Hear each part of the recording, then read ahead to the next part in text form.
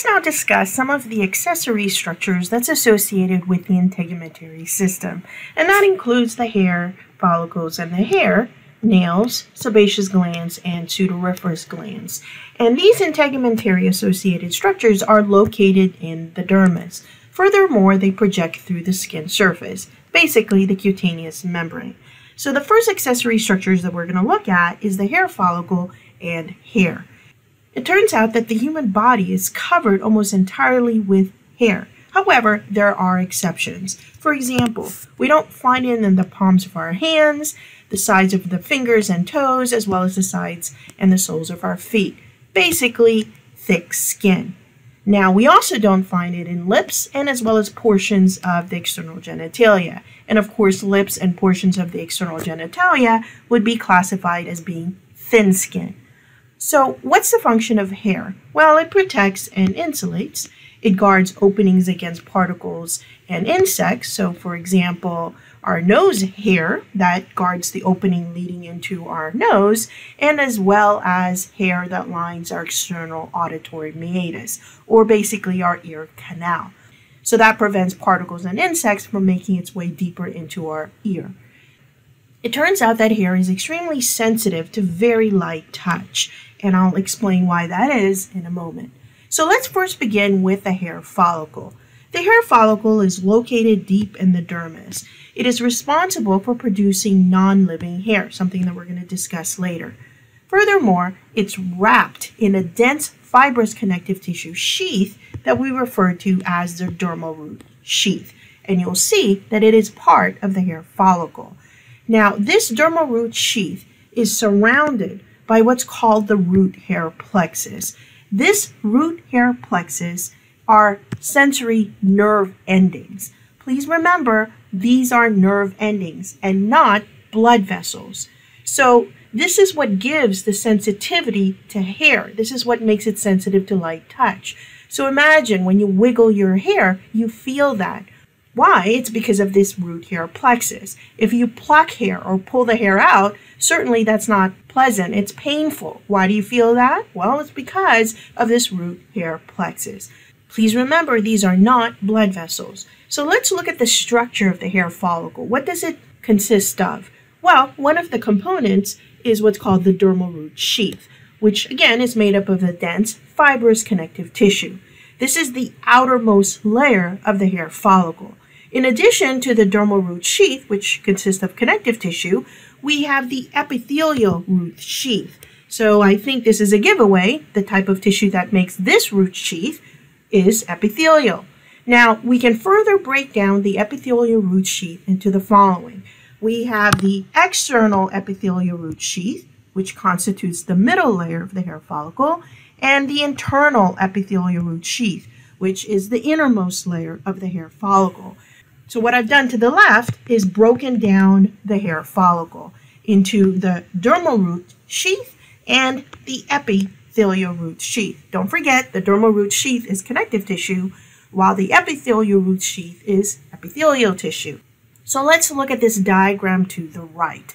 So here is my hair follicle, and if you look carefully, here is the dermal root sheath, which again is dense fibrous connective tissue, and followed by the epithelial root sheath, which again consists of the middle layer, the external epithelial root sheath, and the innermost layer of the hair follicle called the internal epithelial root sheath. So we'll discuss later how this essentially is what's going to produce non-living hair. Let's now talk about the hair. The hair consists of the following. We have the medulla, which is found in the innermost core of the hair. Then we have the cortex, which is the middle layer, followed by the cuticle, which is the outermost layer of the hair. So once again, I've made an illustration to the left where I've broken down the components of hair. The medulla, the innermost, the cortex, the middle layer, and the cuticle, the outermost part of the hair. Now, hair can either be what's called hair root or hair shaft. So what's the difference? Well, hair root is if the hair is still attached to the integument. So basically, this will be the lower part of the hair because once again, it's deeper. It's found attached to the integument.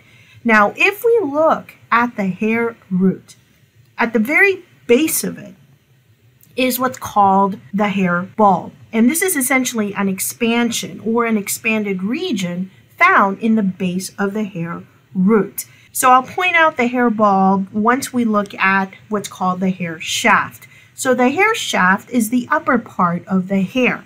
Basically, it's the part that is not attached to the integument. So this would be the part of the hair that we comb. This would be the part of the hair that we cut if our hair grows too long, for example. So once again, the lower part of the hair is the hair root because it's attached to the integument, while the upper part of the hair is the hair shaft. Why is it the upper part? Because again, it's not attached to the integument. So let's look at some of these images that's included in this slide. So we'll begin with this right here. And so let's find the medulla. So here's the medulla, and I think everyone can see that clearly is the innermost core, followed by the middle layer, which is the cortex, and the outermost layer of the hair called the cuticle. Now, if we look at the hair follicle, as we discussed in the last slide, we have the epithelial root sheath and the dermal root sheath, which are parts of the hair follicle. Now, if we look at this image, once again, we have the medulla, the cortex, and the cuticle, components of the hair. Now, take note, we have the hair shaft, which is the part of the hair that's above the skin. In other words, it's no longer attached to the integument. And the lower half of the hair, which is below the skin surface, essentially the hair root. And here, of course, is the hair follicle with its components. And at the base of the hair root, we have this expansion, which we refer to as the hair bulb. So if we look at this image over here, here is that expansion of the hair root. Why is it called the hair root and not the hair shaft? Because once again, it is the lower part of the hair that is attached to the integument. And lastly, we have this image right here, and here it says follicular wall, but of course we're talking about the wall of the hair follicle and the dermal root sheath and the epithelial root sheath. Now, I intentionally did not discuss the glassy membrane, so I will not ask you as far as the glassy membrane being part of the hair follicle. Just know the dermal root sheath and the two parts of the epithelial root sheath. Of course, external epithelial root sheath and the internal epithelial root sheath. And here is the hair root, okay, with the medulla, the cortex, and the cuticle. Now, what I'll do is I'll use my blue highlighter and highlight the hair bulb.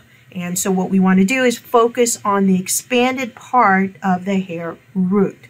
So this area that I'm highlighting, this is all that expanded base of the hair root, once again called the hair bulb. The two accessory structures associated with the hair is the erector pili muscle, which is smooth muscle and causes the hair to stand up, which produces goosebumps. So let's look for this erector pili muscle, this smooth muscle, which is again one of the accessory structures of the hair. So when this contracts, when we get scared or when we are cold, this will cause the hair to move in this direction. And by doing that, it creates this sort of fold-like appearance on our skin. Basically, the goosebumps that we see when we're frightened or when we get cold. Another accessory structure associated with the hair are the sebaceous glands, basically oil-producing glands. And the oil is referred to as sebum. So if we turn to our image once again, here is the sebaceous gland, and this produces sebum, which will help lubricate the hair and our skin. It also can control certain bacterial growth. So let's now talk about how non-living hair is produced. This occurs in this expanded region that we find at the base of the hair root, called the hair bulb. So it is at this hair bulb where we have hair growth. Now, within the bulb, we have a structure called the hair papilla. And the hair papilla is a mound-shaped structure that projects into the hair bulb. and it contains capillaries. So let's talk about this hair papilla and these capillaries that we find in the hair papilla. So once again, the mound-shaped structure, which I'll highlight in blue, is called the hair papilla that projects into the hair bulb. And it is in this hair papilla that we find capillaries, basically blood vessels. We refer to these blood vessels as the hair capillary plexus. So this hair capillary plexus is critical if the hair is to continue to grow.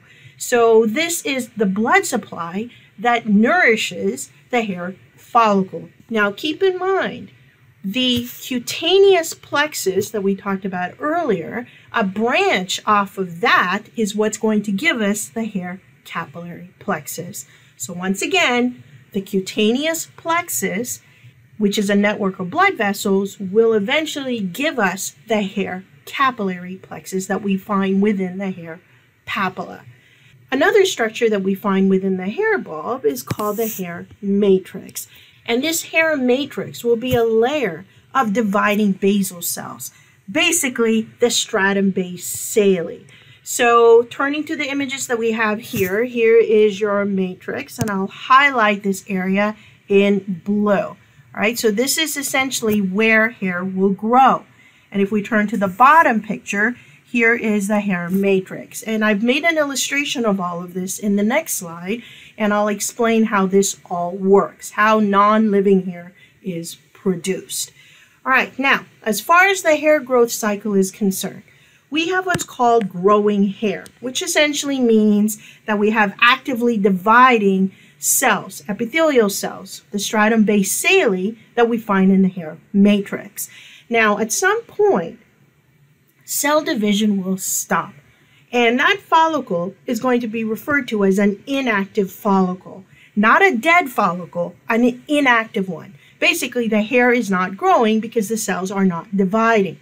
When that occurs, the hair is referred to as club hair, and eventually division begins again at the hair matrix, and now the follicle becomes active once again. So we basically say it's just a new hair growth cycle. We'll look at a slide where we're going to see the 3 cycles of the hair growth cycle. The next thing I want to discuss are the types of hair. So we have what's called vellus hair. Vellus hair is your soft, fine, peach fuzz hair that practically covers our entire body, with the exception, of course, of areas where we find thick skin and our lips and external genitalia. Everywhere else, we're covered with hair, and it's mostly this fine peach fuzz hair called vellus hair. Now, there's another type of hair called terminal hair, which is not soft and fine. It's the opposite. It tends to be thicker, it tends to be heavy, and as well as highly pigmented. So we find this, for example, in the hair that grows on our head, our scalp hair, our eyebrows, and our eyelashes. Now, at some point, some of this vellus hair, this fine peach fuzz hair, can transition to becoming terminal hair. And this occurs during the onset of puberty. And what causes vellus hair to transition to terminal hair is because of testosterone.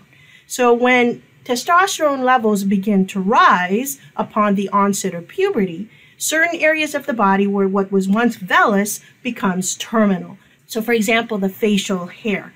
So for males, that vellus hair that's found in the face, which eventually will lead to the growth of a beard.